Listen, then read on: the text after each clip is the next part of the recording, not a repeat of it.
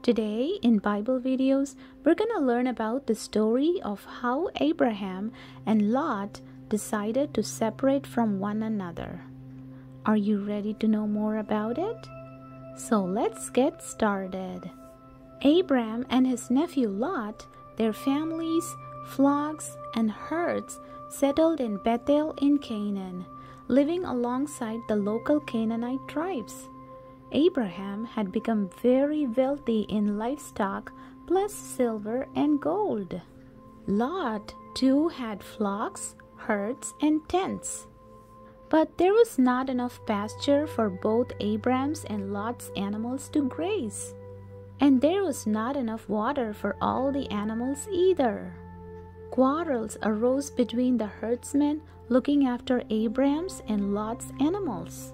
So Abraham said to Lot, "Let us not have any more quarreling between our herders. The whole land is before us. Let's part and go our separate ways. If you choose to go to the left, I'll go to the right.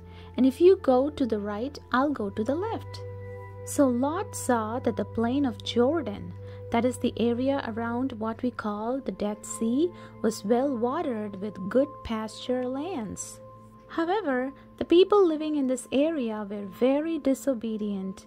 Two cities in particular, Sodom and Gomorrah, were full of wickedness.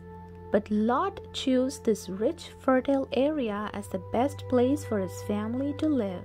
So Lot, his family, and his flocks and herds moved off east to live in the plain of Jordan, and they pitched their tents near the city of Sodom. When Lot had gone, the Lord spoke to Abraham, saying, "Look all around you. All the land you see is for you and your offspring forever. I will make your offspring like the dust, impossible to count. Go and walk through the land, for I am giving it to you." So Abraham moved west of where Lot had settled in an area called Hebron. He pitched his tent near some large leaves.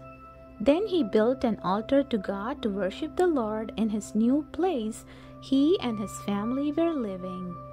The end. And I hope you had fun learning the story of how Abraham and Lot decided to go separate ways. Thanks for watching.